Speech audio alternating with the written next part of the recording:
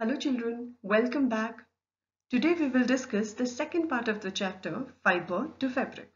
Let's get started. In the previous section, we have already seen this flow chart. Let us discuss it all over again. We have discussed that the fibers, these are of three types mainly, dietary fibers, natural fibers and synthetic fibers. We have also learned that the dietary fibers, they have no use in fabric formation, and the natural fibers are the ones which are obtained from plants and animals. And from plants, the fibers that we obtain are cotton and jute, which we have discussed. So today we will discuss the fibers which we obtain from animals, okay, which is in the form of wool and silk, and some synthetic fibers. Now first, animal fibers. Animal fibers, these can be obtained from the hair of animals, like wool is obtained from the fleece of sheep, and fleece of goat is also used to make wool, which is called pashmina. And silk, it is made from the cocoon of silkworm. Wool, it is obtained from the hair on the body of sheep or goat, and the process in which the hairs are removed from the body of these animals, that is called shearing. The wool which is produced, it is processed in order to make yarn, and that yarn is either weaved or knitted in order to make woolen clothes of different kinds, like it can be coats, sweaters, mufflers, etc. Woolen fibers are fluffy. Why? Because they have or they retain a lot of air between them.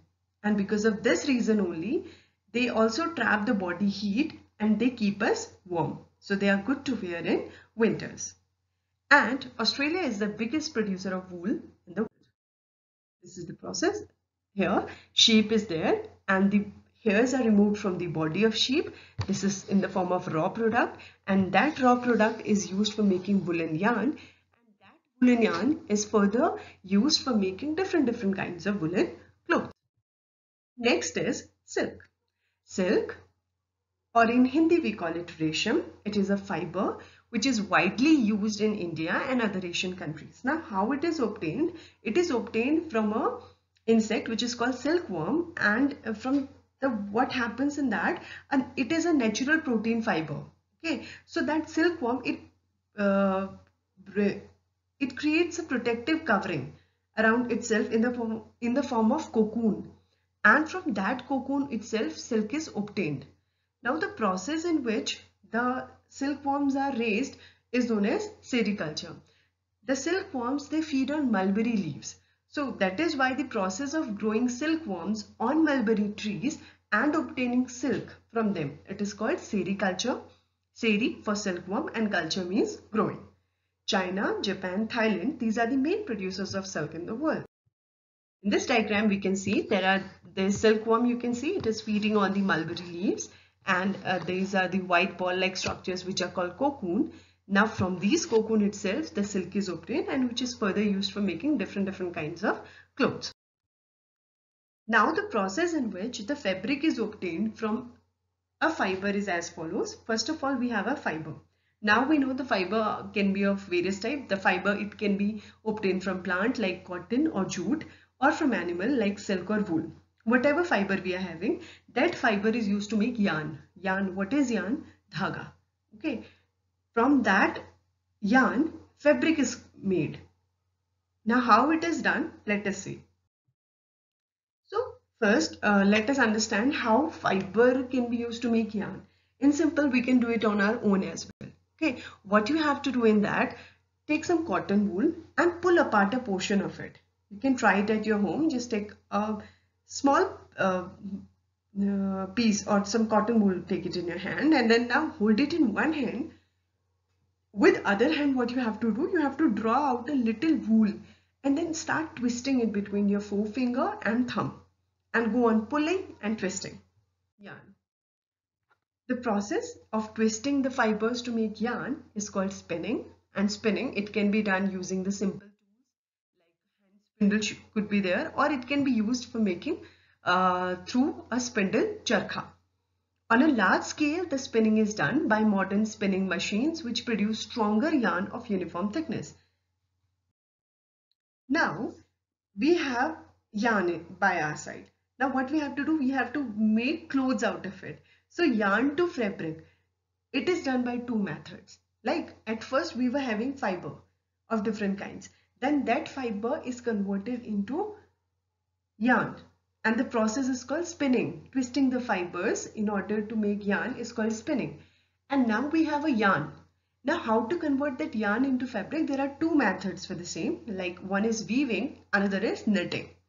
Now let us discuss what are these two different methods. Weaving, in weaving what we do, we have two sets of yarn. They're woven to make a fabric. And then weaving is done on devices which are called looms. Now these looms can be operated manually or on a smaller scale, which are called hand looms.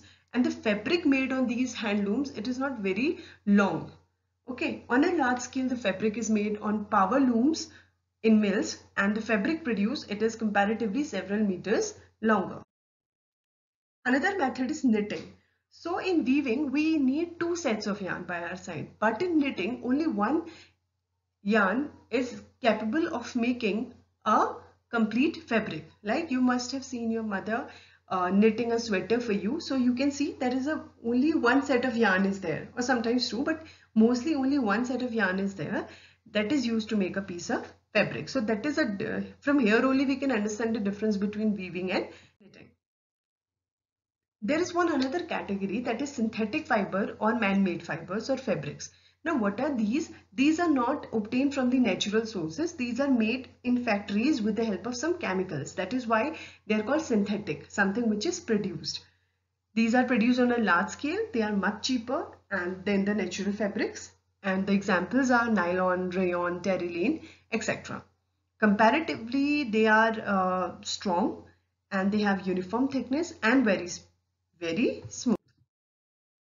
Blended fabrics. Now what is the meaning of blend? Let us first understand the meaning of blend. Blend is something which is a mixture of two or more things, right? So here the blended fabrics will be the one which will be a blend of both synthetic fibers as well as natural fibers.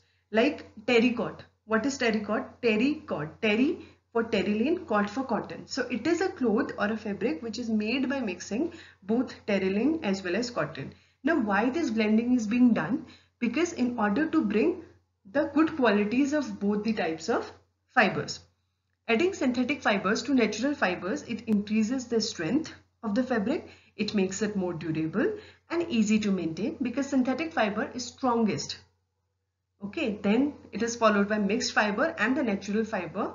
It is in terms of strength, it comes lower than the synthetic fiber. Now let us have some quick look at the history of clothing material. Very early men, they used to live in caves, right? The ancient men used to live in caves. So in order to protect himself from cold, what he did, he started tying grass or leaves around himself.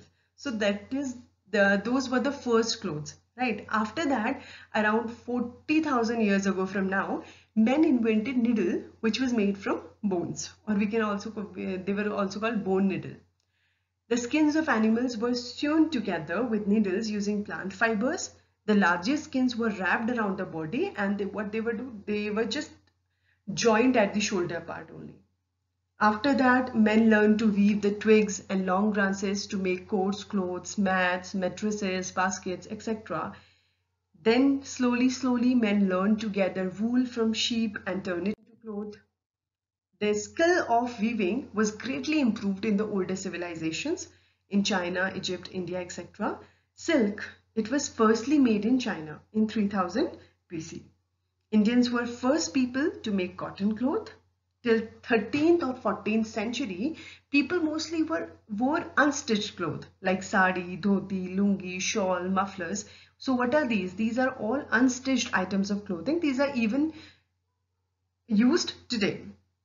These are just draped. Why we call them unstitched? Because these are just draped around the body, and with the development of machines, stitched clothes came into existence. They become more and more popular and easy to wear. Nowadays we wear different kinds of clothes of different colors and so on. Now here's a simple assignment for you. What you have to do is you have to make any decorative item with the help of crochet or crochet In this, you can take the help of your family members, friends who know the art.